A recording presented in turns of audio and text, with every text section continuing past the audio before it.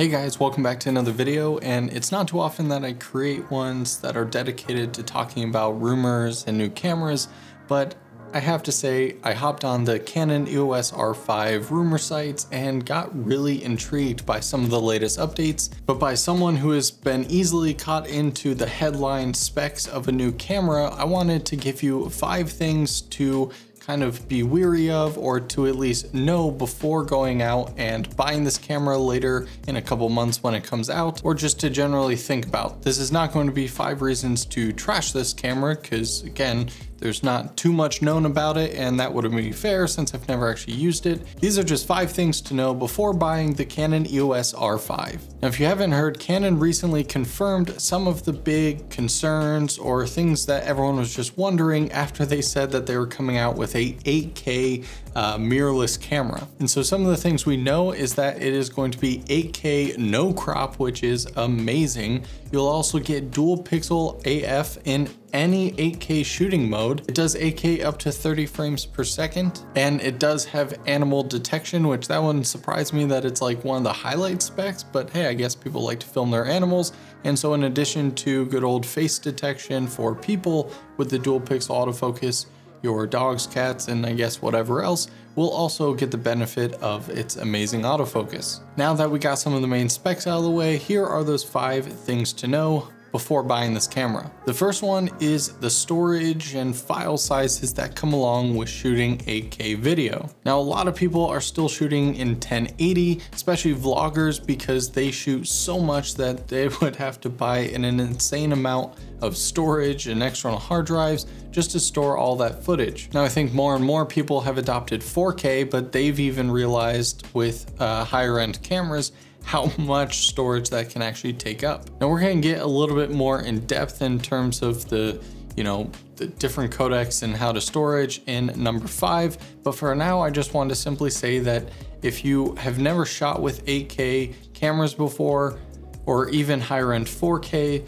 be prepared to buy a ton of hard drives, or if you're one of those few people who are totally able to shoot something and then create it, upload it, and then delete all your footage, you may be in that boat as well. In addition to just storing the footage once you have it on your computer, you're also gonna need a lot more memory cards for the actual camera, or at least higher storage capacity drives. Because again, it's gonna take up a ton of memory, and so if you have to buy, especially like CFast cards, that's going to get very expensive. So whenever the price of this camera is released, let's say it's like $5,000 or something, if you only have $5,000 to put into a new camera, you're gonna have to wait a little bit longer, because you are going to need heavy amounts of storage for your computer and storage for your memory cards. Now, sticking with the whole computer thing, number 2 is you're gonna need a beefy computer to work with this footage. Now again, we don't have the footage necessary to play with, but if you went online and downloaded some, let's say 8K RED footage,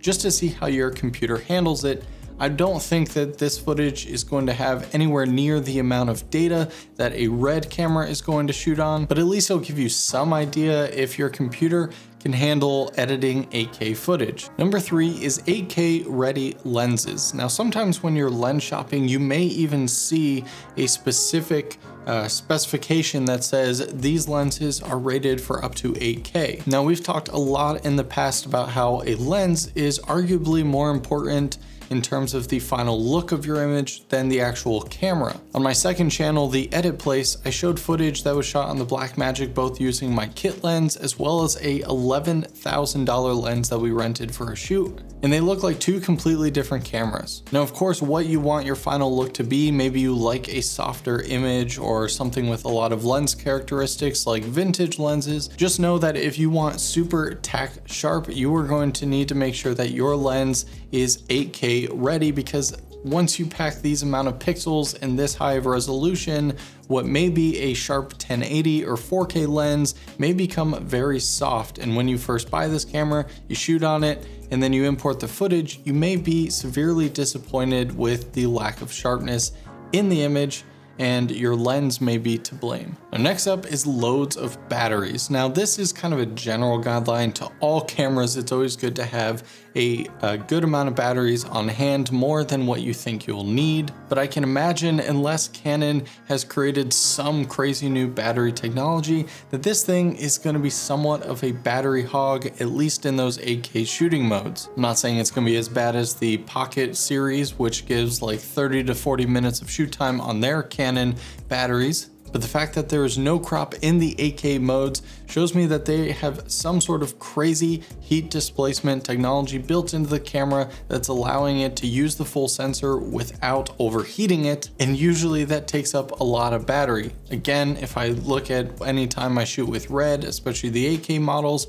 those guys chew through V-mount batteries in just an hour or two, depending on the size of them. And so I'll be very interested to see what sort of battery life these come out with.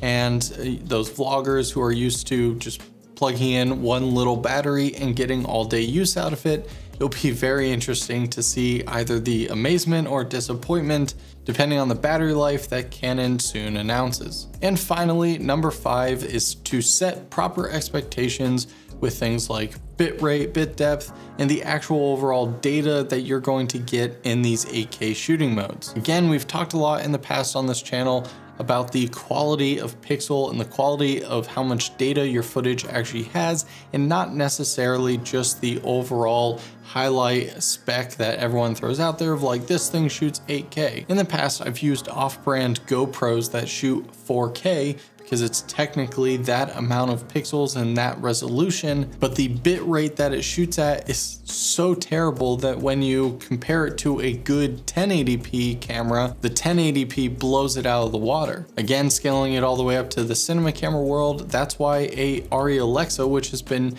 the primary camera for Hollywood for forever, who just this past year or two has come out with 4K and 6K cameras, the 3.2K that it's always shot at has pretty much always looked better than everything else because of the sensor size, the data rates that it shoots in. And again, that's why I like to fight for my Blackmagic cameras in good old camera battles, because it's actually shooting 12-bit raw files compared to, they haven't released the codecs that the R5 will shoot in, but if we look at the EOS R or even the Canon C300, whether it's the Canon RAW Lite or just a H.264 MP4 file, again, due to the heat and the battery life, I can't imagine that it's gonna be some crazy high bit rates, because again, that's kind of the sacrifice that Blackmagic took, where they give you the best image quality possible on its sensor, but you greatly sacrifice battery quality. And I think for most people, they've lived with the compression that mirrorless cameras have and the lack of data, because it's good enough. I think this camera's gonna have absolutely amazing quality to it. But if you start to pixel peep, or you're a heavy color grader, or you're just trying to use it in different situations in comparison to something like a cinema camera, just make sure you set your proper expectations.